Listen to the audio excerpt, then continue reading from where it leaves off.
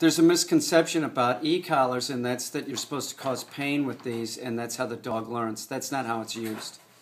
And if you dial this up to the highest setting, it'll jump your muscle, but we don't use them like that. A human being cannot even feel it until about 15 or 20%, and that's where we use it, is like 20% and lower.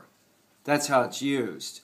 So when I go to an owner's and the dog's coming to a board and train, I put this in their hand and I start dialing it up and say, you tell me when you feel it, and it's about 15 or 20% for everyone.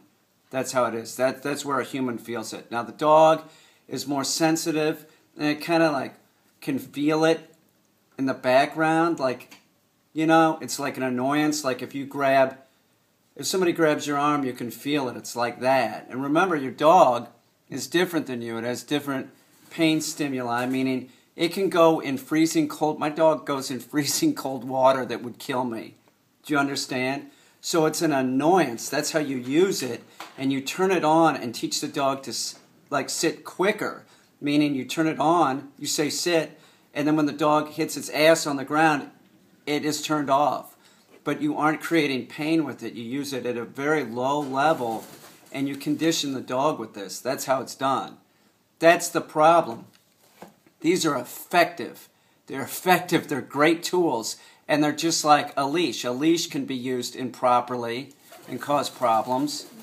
A slip chain can be used improperly. Food can be used improperly. All of the tools that people use to train dogs can be used properly or improperly. These are awesome. Are you kidding me? I've been using these for over 20 years. I highly recommend them, but I don't recommend them that you go out and get an e-collar and start zapping your dog. You got to know what you're doing. Contact a professional. But this is totally humane, but you have to do it the right way. You have to lay this in real low and teach the dog to turn off the collar. And I'm serious, you cannot feel it 15 to 20% and lower. You can't even feel it. The dog just senses it. It's like an annoyance, and it's floating in the background. Do you understand? These do not cause pain unless you use them improperly. I'm not really sure why all e-collars go up so high. It doesn't make any sense. So, you know, I had somebody on Facebook just saying, well, that's the problem. It's like, you know, yeah, they're okay if you use them properly, but people will use them improperly. Yeah. So does that mean that we're not supposed to use these? Because I know how to use it.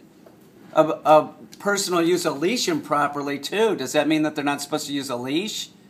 Or we're not supposed to have them on the market? You know, it's ridiculous. You know, every training tool that we have, including food, can be used improperly. Do you understand? These are awesome. These are awesome. This is an awesome tool, but you have to know how to do it. Contact a professional.